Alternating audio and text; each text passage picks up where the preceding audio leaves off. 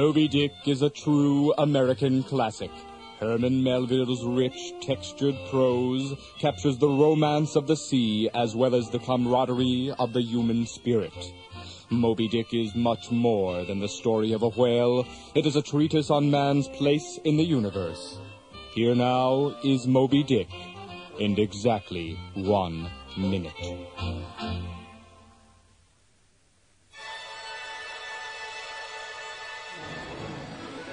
Call me Ishmael. And so our great adventure begins. Ishmael is time to kill. He's bored, he's broke. How about a trip to sea? Why not? First stop, New Bedford. The weather's crummy. He's beaten all the ends of book solid. So he shares a room with a harpoon-hurtling heathen named Creequeg. Now the best of friends, they decide to ship out together. But first, it's off to Nantucket for more clam chowder. Finally, they set sail for 3 long and boring years at sea. Drive 'em aft, man the capstan, stow the chowder. Then Captain Ahab appears on deck. He's handicapped, only has 1 leg. It seems this big fish got the other one. He yells at his crew, "Find me that fish, the one they call Moby-Dick." That's the one that's big and white and mean. And so the Pequod sails around Cape Horn. Ahab paces the deck.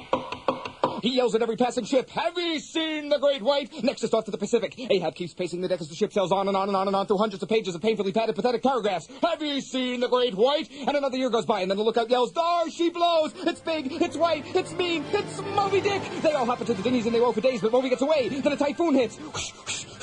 The sails get ripped to shreds and they all get wet. Then the lookout yells, "Dar she blows" again. Back into the dinghies this time they harpoon the heck out of Moby, which really gets him mad. So Moby munches a few men, bashes a few boats, punches the Pequod, gives Ahab a ride, and everybody dies.